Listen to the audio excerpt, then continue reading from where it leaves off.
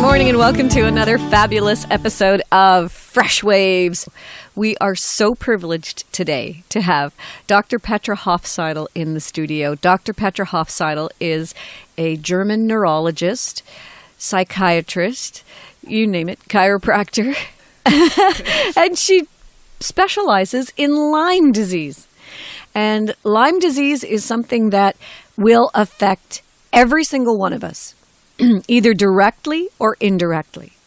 In a room full of people, 100 people, when you ask, has anyone ever heard of Lyme disease or knows somebody who has Lyme disease or knows somebody who's been bitten by a tick, every hand will be raised in the room because every one of us has in some way come in contact either with the ticks or Lyme disease. We're given a lot of information by the government about ticks. There's a lot of information that you'll find in health magazines and written articles about ticks. And lots of the information is contradictory.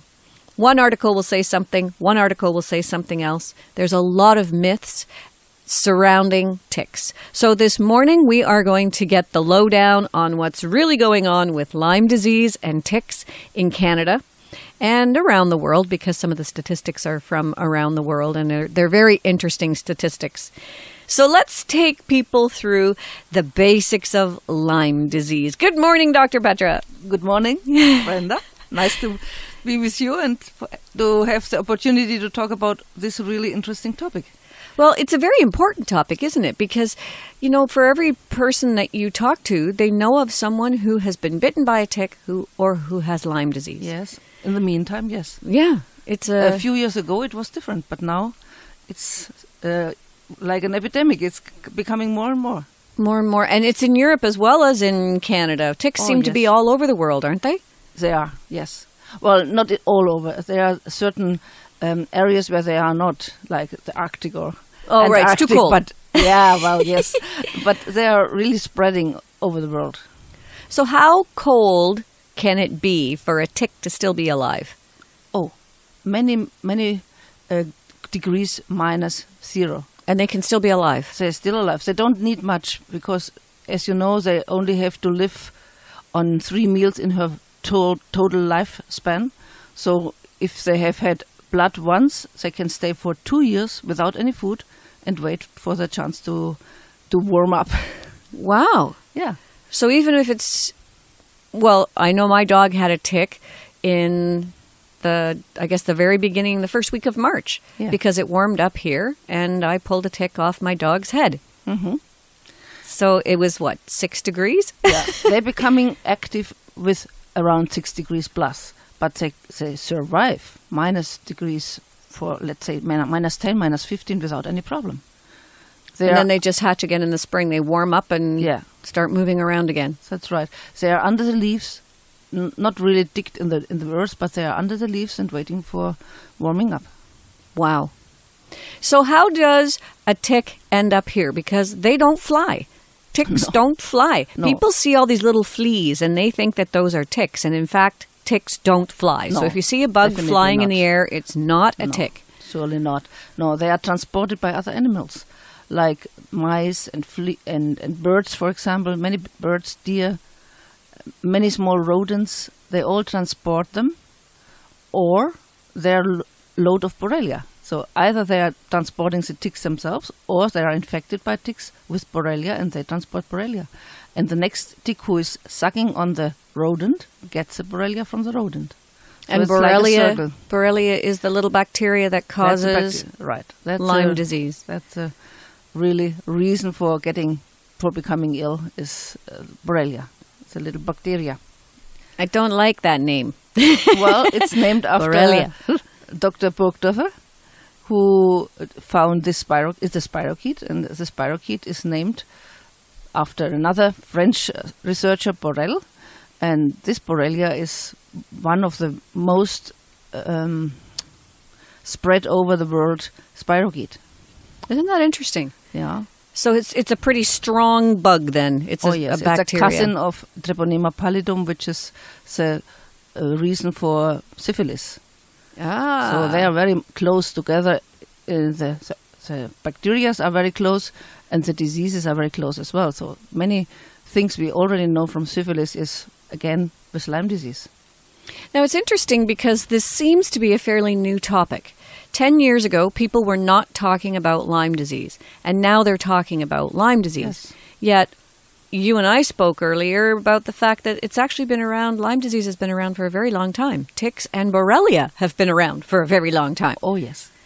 They are not new to the world, but they are newly, maybe they changed their properties in the last 30 years, and so they are more dangerous for humans. For humans now than they were before. Yeah. Not for every animal. Some animals are not becoming ill after getting infected.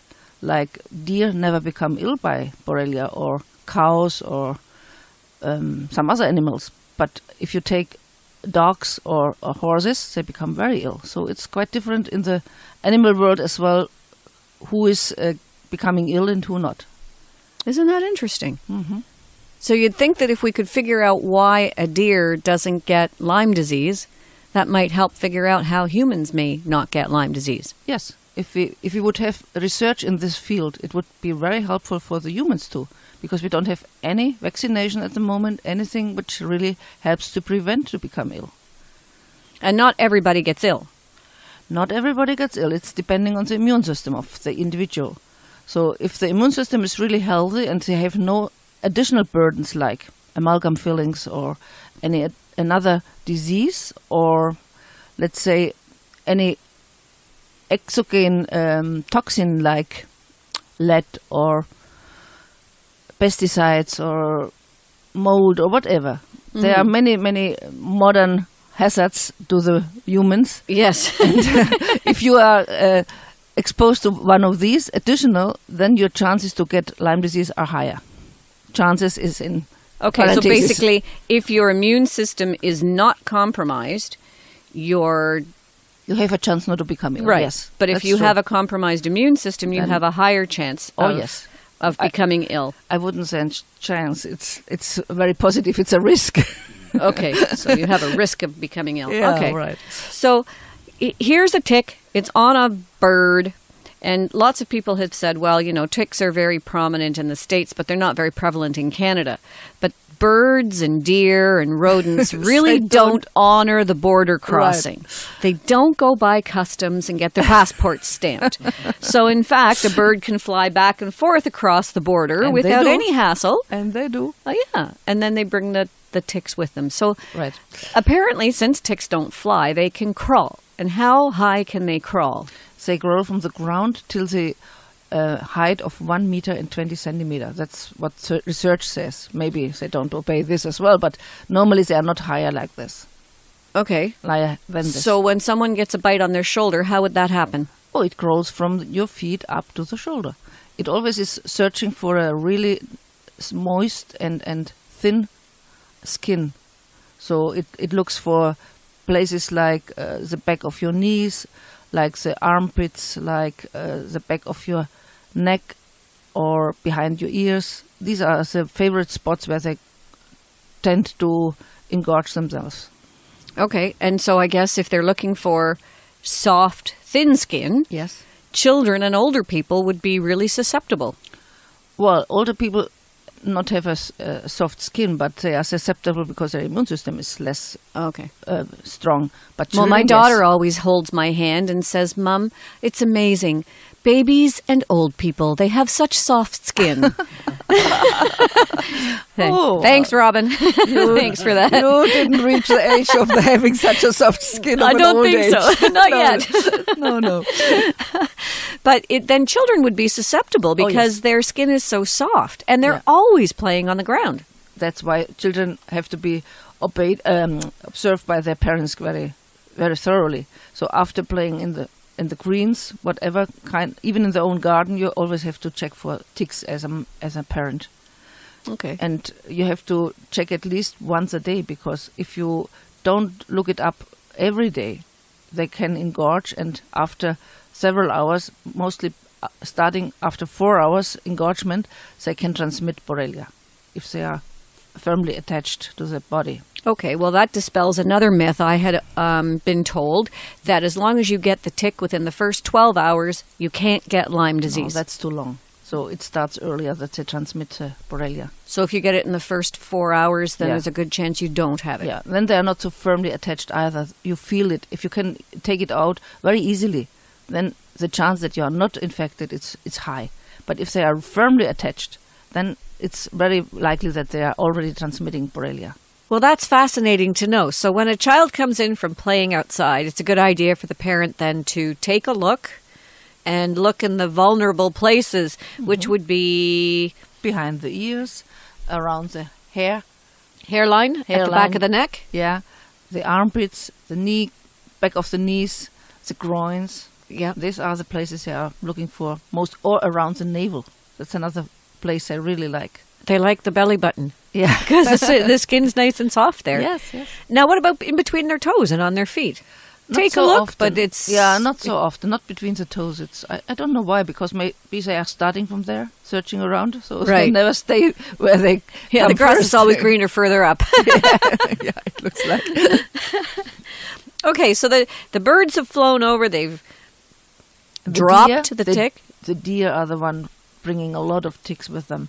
If you have a deer and they are taken out of the skin, how do you call that in English? If you're a hunter, you have to take Yes. out the skin, and then this skin is full of ticks. So Really? terrible full, yeah. So thousands of ticks. And even your moose here in Canada, the moose, there are some moose which are called white moose because they are so sucked off blood that they are becoming white. Wow. Yeah, I've seen a movie about it. It's amazing. They are dying because of an anemia after that's being Attacked by ticks. exposed and attacked by ticks. But Yes. they don't get the Lyme disease. They just get attacked by ticks. Yes. Isn't that something? Yeah. So would they brush against the bushes then and leave the ticks behind, so to speak, as they walk by? That kind of thing? Well, the ticks, if they are attached, you can't Move them off. Move them off. But they, if you go close to a bush, they cling on the hair of an animal. They Okay. cling to it very firmly, and they never let it go again. So if it gets on you, it's bound and determined to Yes. suck your blood. It's hungry. Like a little Sure. vampire. Yeah, it's hungry. Okay. It needs blood for the next stage of his life. So it Okay. starts with a larvae, and then it sucks blood and becomes a nymph. And after the nymph, it sucks blood again. It becomes a female, an adult female or an adult male. And the adult male doesn't need a third feeding because his only goal of life is to become the A father. partner of the female. Right. And after that, he will die. But the female has to suck another meal because he has to lay his thousands of eggs. And she does lay thousands of eggs. Thousands. Yeah. For each tick, Yes. she lays thousands of Yes. eggs. If you see that, you can't imagine. It's like a heap of eggs, which is Wow. coming out of the tick, and then the tick will die immediately afterwards because it's exhausted. And she's done her job. Yeah, right. Isn't that something? We're talking with Dr. Petra Hopf-Seidel about Lyme disease. Dr. Hopf-Seidel is a neurologist and a specialist in Lyme disease. It's great that we have the opportunity to speak with you and find out some real facts about Lyme disease. So the tick, let's talk about this tick, the guy who causes, or the woman, because it is the female that bites, or that stings. The female is a very interesting little bug, isn't she? Yes, it is. So she crawls. She only can growl. She can cling firmly to animal or any kind of skin. Including a human animal. Yes, humans have just skin, but the hairy skin can be clinged as well. Yeah. Can be firmly grabbed Attached. as well. Yeah, and they don't have any head. So No, they people can't get at that misconception that they have a head. No, they don't. And there have is no head. It's No. just a mouth, kind mouth of. part. Yeah, It's Yeah, a a mouth mouth part part. with a sting, with a barbed sting. Uh-huh. And then they have two little pulps, it's called in the biological world, where some organs are, the Haller's organs, where they can feel vibrations and they can smell carbon dioxide. So if an animal or a human is approaching a tick, they realize it by vibration and the smell of carbon dioxide. And if this is close enough, they just cling to this something which is going by, because they know that this is something who has blood in it. And that mosquitoes do the same thing. Yeah. So it's kind of a trait of the insect world. So they sense your carbon monoxide and they sense you're warm and moving. Right. And therefore, you're going to be lunch. That's true. And they belong to the spiders.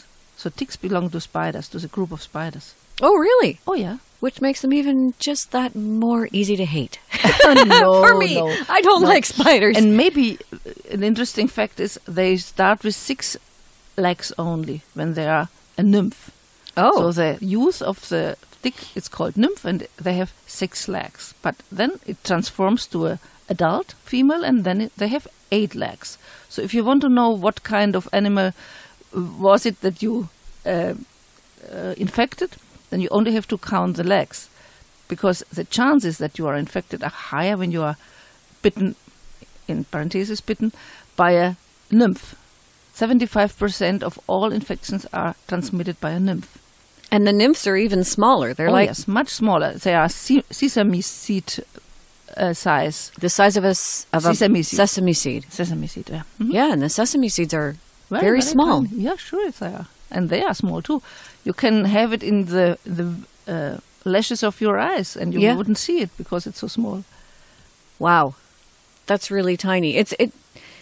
That makes it just harder to find and to get. Yes. Now, when they bite you, they don't sting like a mosquito, do they? No.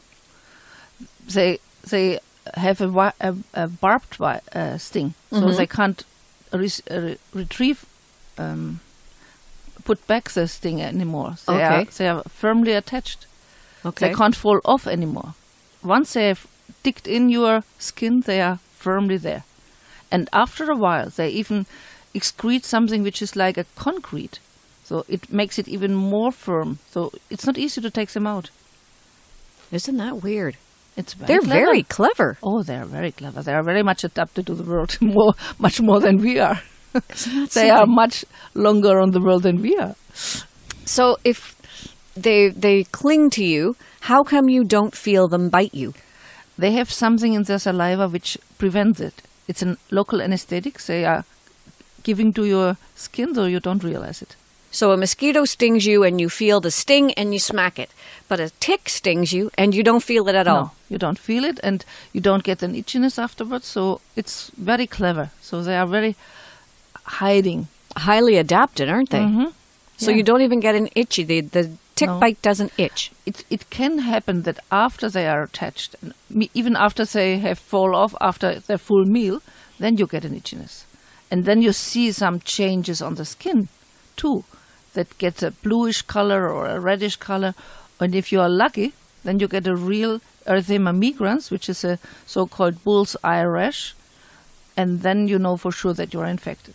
That's the only definite and sure sign of infection, besides a lymphocytoma and besides the flu-like symptoms, which are in the beginning too. But the easiest to recognize, it's a skin reaction.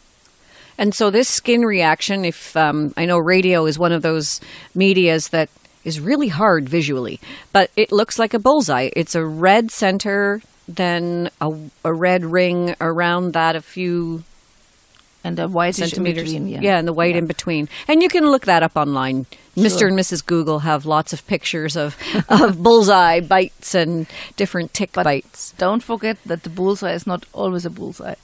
The erythema migrans can have many different shapes, oval or edged out, or even if you have it between the fingers or the toes, you hardly can see it because it's just adapted to the anatomy.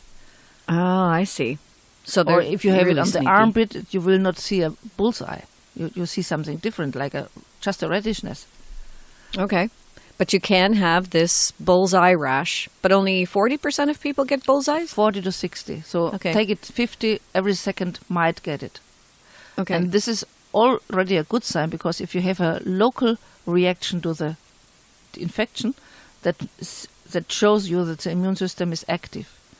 But if you don't get it, you are belonging to the group which are more prone to getting a chronic disease of it.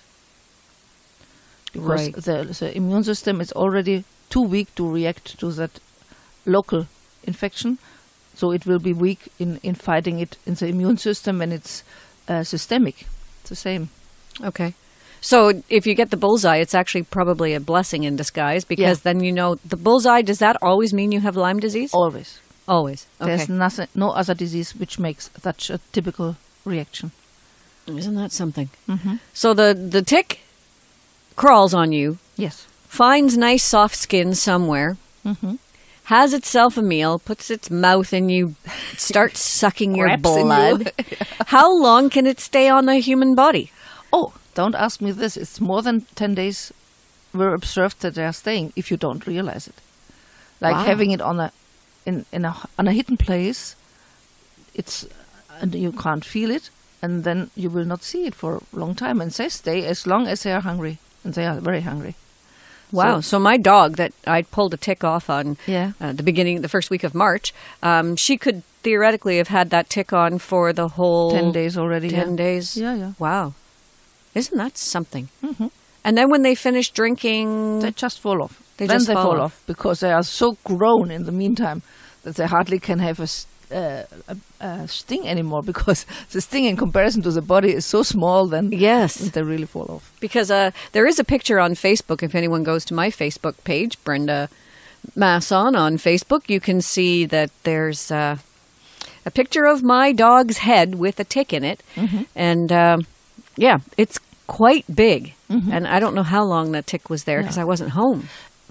It was tried to figure out how long the tick was attached by measuring the size of a tick in comparison to the head part. Mm-hmm. And there are some information that if it's, let's say, 3 times bigger than as the origin, then it's been 2 days and so on. So they have tried to measure it out by this to see how long it was on the host, and if it's been longer than 1 day, the chance to be infected is very high. So the host has to have the tick on them for about 4 hours. Minimum 4 hours. Yeah. So what does the tick do in order to give you the Borrelia? Because if they don't do it with the initial sting, like a mosquito can transmit malaria in the first sting. Yeah. Well, the tick is very special, as we say, because the Borrelia lives in the midgut of the tick and is attached to the lining of the stomach. Mm-hmm. And as soon as warm blood from a host comes into the tick, this lining is opened more or less. So the ticks, spirochetes start to move, and they move through the blood of the tick, which is called hemolymph. Mm-hmm. And with the hemolymph, it reaches the parotid glandula. Okay. And from there, with the saliva, it will be spit into the host. Ah. So it just spits its stomach contents, which is kind of like barfing, into the human host. Yes, after a while. Yeah. It takes some 4 hours. This is gross. Yeah. But if the tick already was about to reach a host, and the spirochetes are already in the glandula, in the parotid glandula, right, then the time is shorter when you can be infected, of course. It depends if the spirochetes are already in the glands or in the stomach. If they are in the stomach, it takes some time to reach the glands first, and then they can be spit. So the general information, you are safe the first 12 hours, that's not true. It depends on the single tick, how it is prepared or not for transmitting spirochetes. Do all ticks carry Lyme disease? No, they don't carry Lyme disease. They carry Borrelia. Okay. Spirochetes. No, not all. We have, in general, you can say every third tick carries spirochetes. But there are areas, even in Canada, which higher percentages. Like in Kenora, they found 73% of all ticks there carrying spirochetes. So it's really depending where you get infected. how high your risk is that you are infected. Okay. So you can get ticks tested to find out if they, in fact, have Lyme disease. Or have spirochetes. Borrelia. Spirochetes, yeah. Yeah. Yeah, sure you can. Okay. It's a method, it's called PCR. Yeah, but you'd have to catch the tick that bit you. Yes, that's not difficult because it's attached to you. Yeah, they are not fleeing. They're not. Yeah, they're not flying away. Although they could fall off technically, and then you wouldn't notice it. Then you wouldn't know. Then you are lucky if you get a bullseye thrush. Yeah, that would indicate that you've been bitten. But it can happen that you don't realize it at all, and then out of a sudden, after let's say months, you start to have the symptoms. So you have to be very clever to bring it together with maybe your stay in the greens some month ago. Mm-hmm. So it's sometimes quite difficult and quite tricky to find out if someone has Lyme disease or not. So there is a variety of symptoms which they have to have that you can be more or less sure that this is Lyme disease. Okay, well, we're going to take our next break, and then when we come back, we'll talk about what it feels like to have Lyme disease. You're listening to Fresh Waves. I'm your host, Brenda Masson.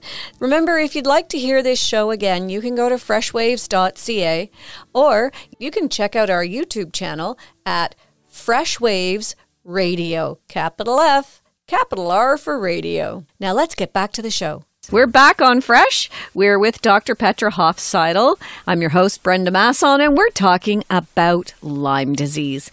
Now, we've just gone over, you get a tick, where they tend to hang out on the human host and how they bite you and cling on and stay clung on for as long as 10 days if they want to have a really good feast. And they reproduce. So after they've had their third meal, they're going to reproduce. And they have lots of baby ticks. Thousands. One tick can give birth to thousands of eggs. And immediately after birth, they start to grow. So they start to grow from their birthplace immediately in all directions.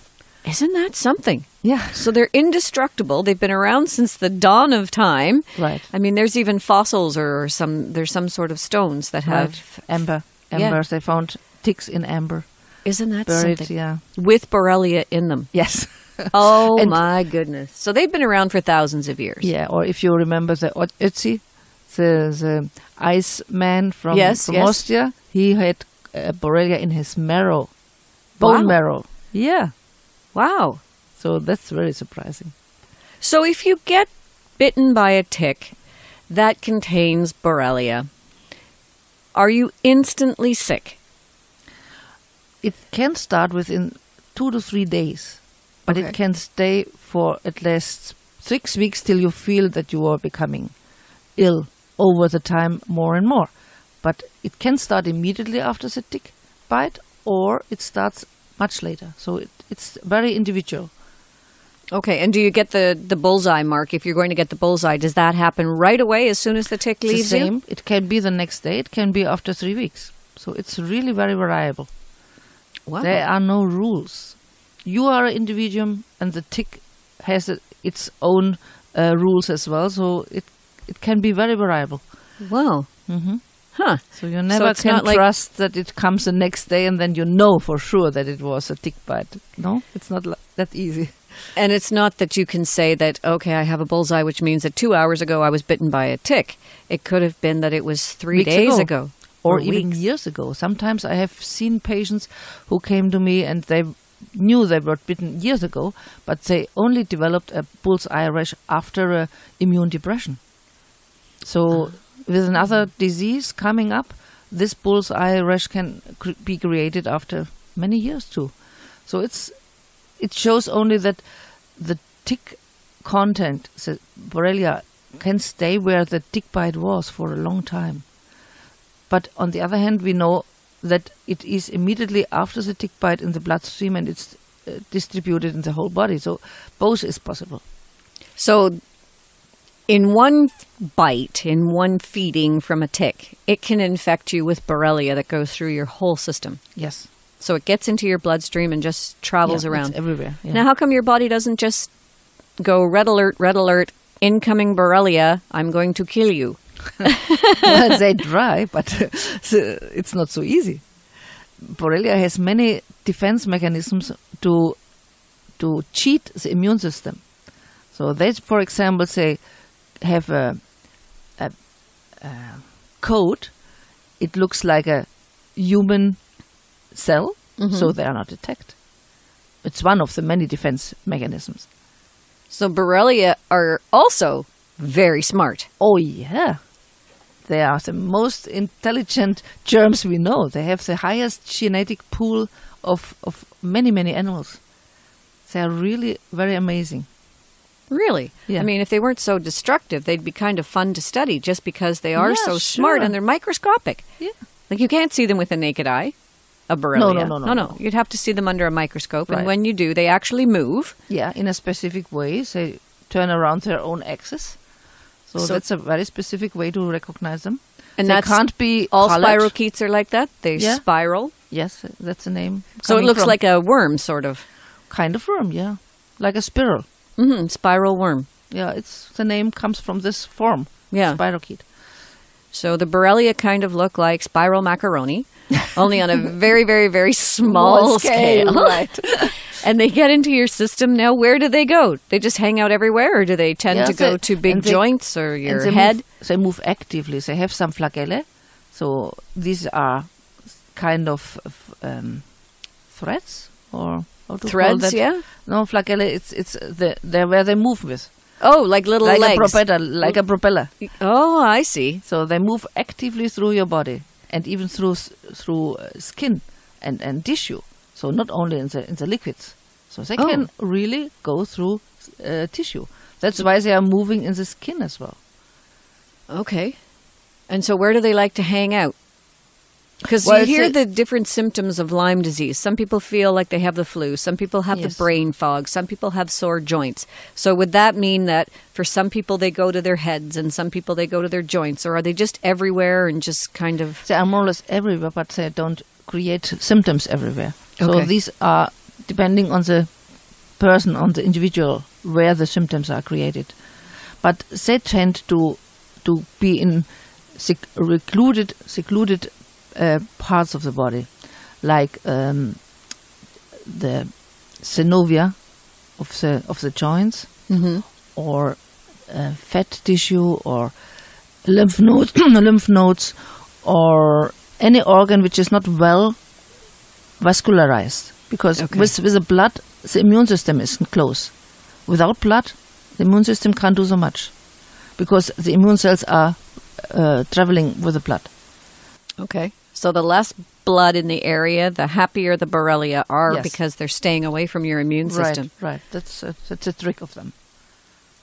That's to think about how they have to process that information and know that.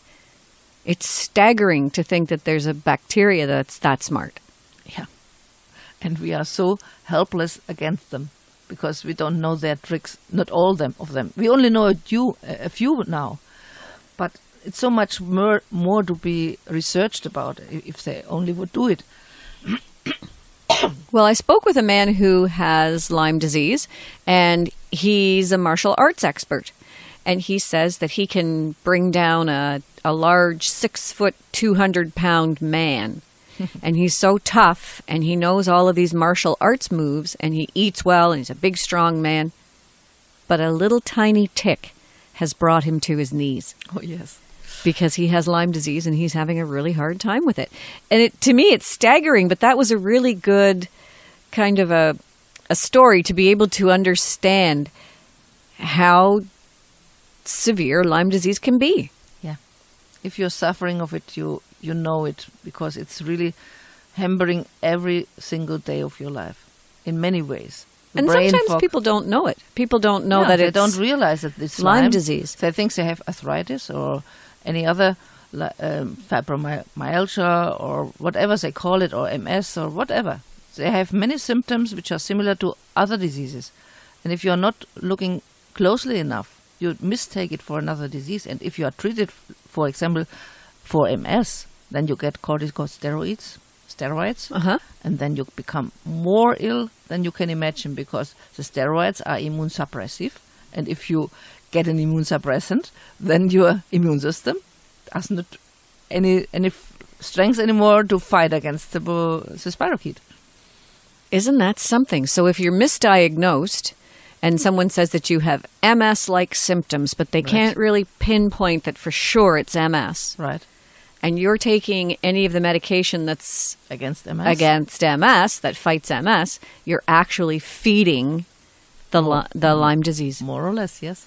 Isn't that something? That makes it very tricky. Yeah.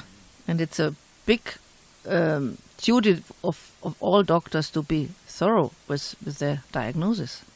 Well, there is a way of detecting whether, or trying to figure out whether you have Lyme disease. Obviously, if you've got a big bullseye on your thigh, chances are you have Lyme disease. Yes, you only have to be recognized like this. But the thing is, because people weren't talking about it 20 years ago, you could have been infected for 20 years and not known it. Because, before, I remember being in my 20s, which was a while ago. According to my children, it was when dinosaurs freely roamed the earth. But aside from that, we didn't talk about ticks in any way, shape, or form, other than to say, if you ever got bitten by a tick, to make sure that you took the head out, which we know now is not a head, it's actually the mouthpiece, which can sometimes be lodged in the skin if you have scratched the tick off or just try to pull it off with your fingers. So is it still the way that you're supposed to get that mouth out? Does that make any difference? Well, you could always try to get it out. But as I said, it depends how long the tick was attached to you. If it was long enough, then you can't get it out easily. So you have to cut off more or less the mouth parts from the body of the tick, easily with a razor or with a string or with a tweezer. And then the sting itself comes out afterwards on its own. But the sting alone is not dangerous anymore, because danger comes from the stomach of the tick where the Borrelia are. And if they are already transmitted, then the sting itself, it's not a problem. Okay, but sometimes it can get infected, can't it? Yes, if it's left in there. But then it's like a foreign body in your skin. It's like having a sliver. Yeah. It's not going to be that big of a deal. Just take it out. Actually, your body usually forces it out on its own, doesn't it? That's right. Your body has a way of getting rid of things it doesn't like. Too bad it doesn't get rid of Borrelia. It doesn't know how to. It doesn't know how to. Maybe someday we'll be able to teach it. Anyway, we're going to take a little break. We're talking with Dr. Petra Hopf-Seidel about Lyme disease. Dr. Petra is world-renowned for her research that she's done on Lyme disease, and we're really privileged to have her in the studio today. I'm your host, Brenda Masson. We'll be back right after this. Stay tuned. You're listening to Fresh Waves on Whistle FM. We're back with Dr. Petra Hopf-Seidel here on Fresh Waves. I'm your host, Brenda Masson, and we're just talking about Lyme disease and little ticks barfing into human bodies and all this kind of stuff that sounds more like a Halloween show, but we're going to put it on in the spring because ticks come out when the weather gets warmer. And, the beginning of March, my dog got bitten by a tick, and this is how it kind of goes. So we're starting into the season where ticks are a part of our life, like it or not. And we need to be aware of the fact that certain ticks can cause Lyme disease, that the bullseye mark is a definite sign of Lyme disease. And we'll talk about the symptoms that are kind of classic Lyme disease, and also the fact that some ticks don't have Lyme disease. Mm-hmm. But when you have that bullseye, you've got Lyme disease. That's true. And and often some people don't get sick from Lyme disease. Yeah, it can happen if your immune system is strong enough. You can fight back. So only 10% of all bitten, if you take 100 persons bitten by an infected tick, only 10% fall ill. So this is quite a good relation.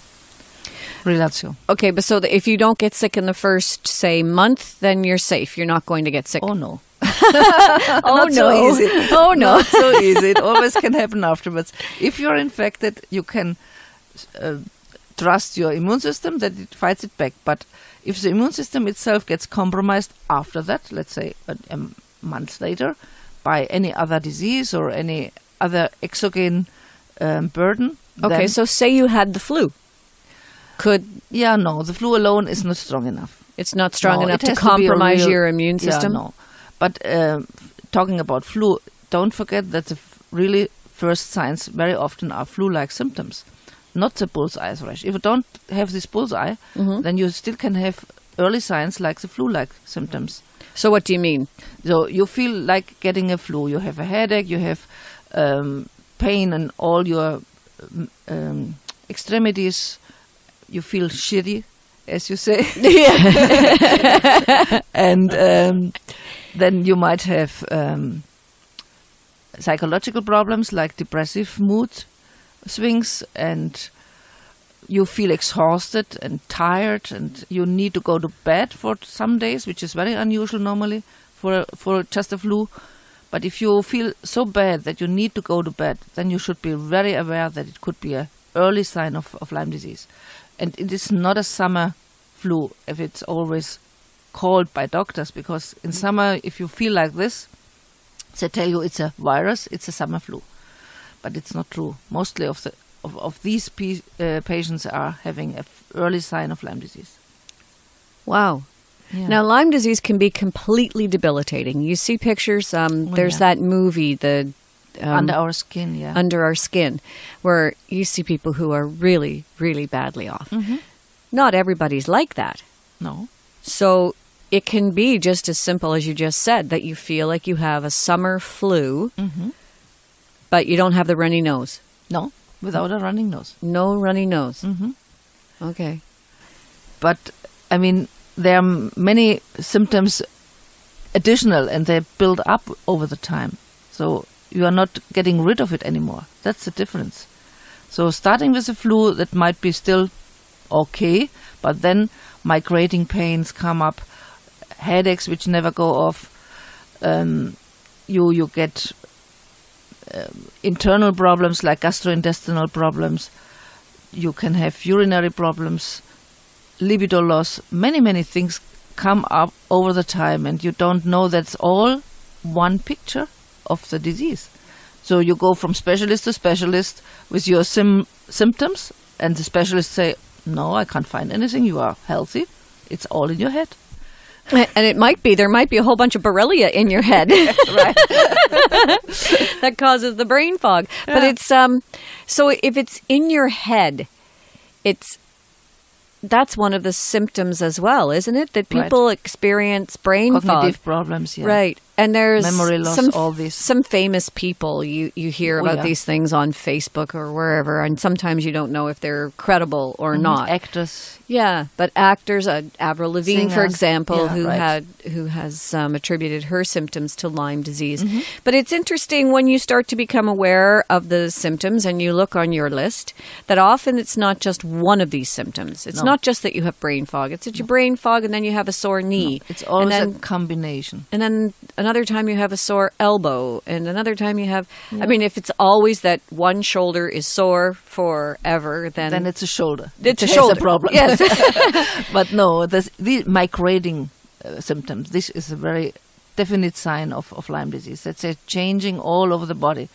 And it changes not only with the extremities, but you can have it internal as well, as I said, cognitive problems. You even have hormonal changes like thyroid problems, or problems with the urinary tract by low ATH, which if it's low, then you have to go to toilet very often because your urine is not concentrated anymore. So you have to go very, very often, and it's very annoying, especially at nights. Yeah, I can imagine waking you up every now and again. Yeah.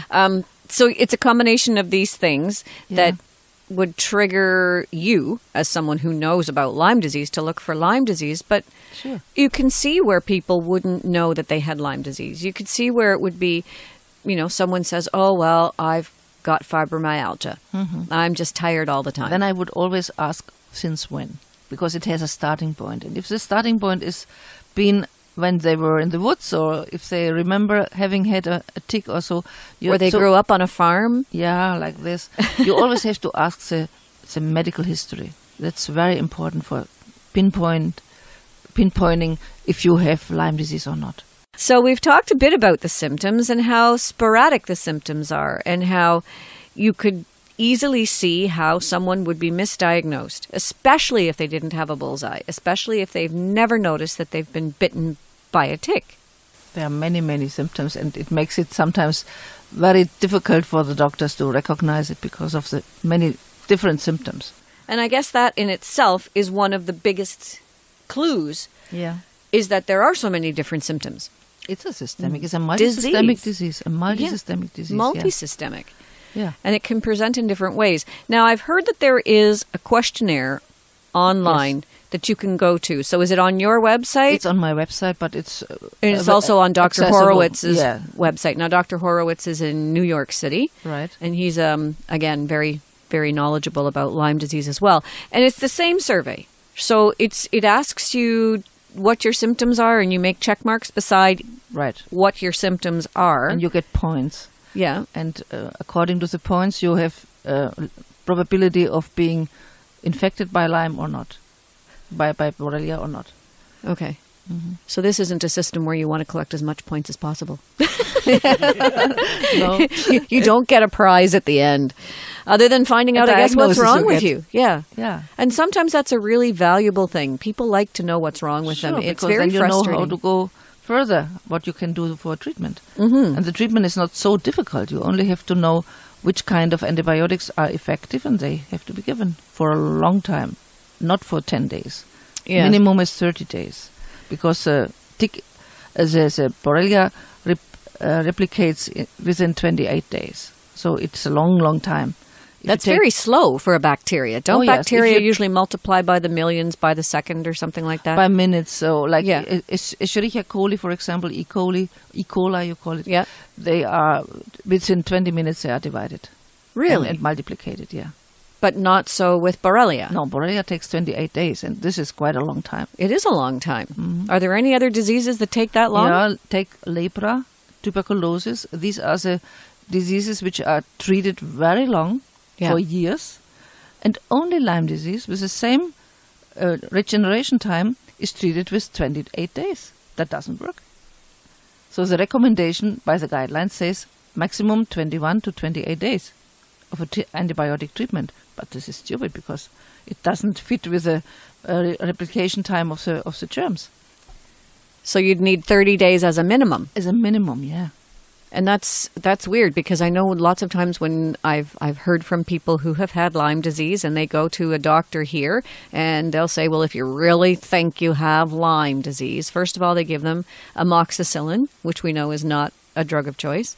And they give them amoxicillin for 14 days. Yeah. 10 days. It's stupid. It doesn't do anything. It really doesn't do anything to the It might germ. make you feel better, but it doesn't. No, not it even doesn't, that. Yeah. Not even that. You can even have side effects like a rash from amoxicillin. No, it's not the right thing to do.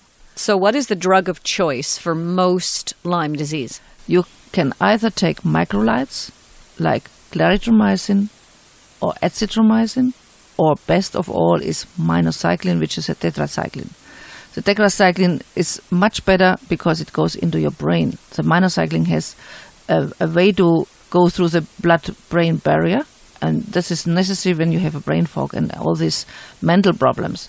So you need a drug who goes into your brain and into the cells. So it has to be both properties, going into the cells and into the brain. And the only one I know well enough is minocycline. And is that available in most places? It seems it's an old drug, isn't it? Because it's an the old drug for tetracycline, acne, yeah. It's available in Canada. It's called Minocine, if I'm not mistaken. And it's available, and it's cheap, because there is no patent anymore on it. I guess that's why the big drug companies don't want to do anything about it, because they don't make money. But it's cheap for prescribing too, for the doctors, so it's not a big deal. And you could easily prescribe it for 30 days as a minimum, and as I said, better is 2 months than 1 month's treatment. Mm-hmm. And it depends on the symptoms, of course. Maybe after 1 month you're okay, but mostly it's not the case. So some people have to go on antibiotics for even longer than a month. Yeah. Especially if it's a chronic. Yeah. If you're already chronic, you need more time. So thanks again for joining us today. It's always a pleasure to have you on Fresh Waves. And we hope that through this information, we can help people at least get some more information. Thank you, Brenda, for the opportunity to talk about it, because this is the most important part to spread the information. Spread the news. And the news, yeah. Absolutely. Okay, thanks very much. We've had a great show today. Thanks for tuning in.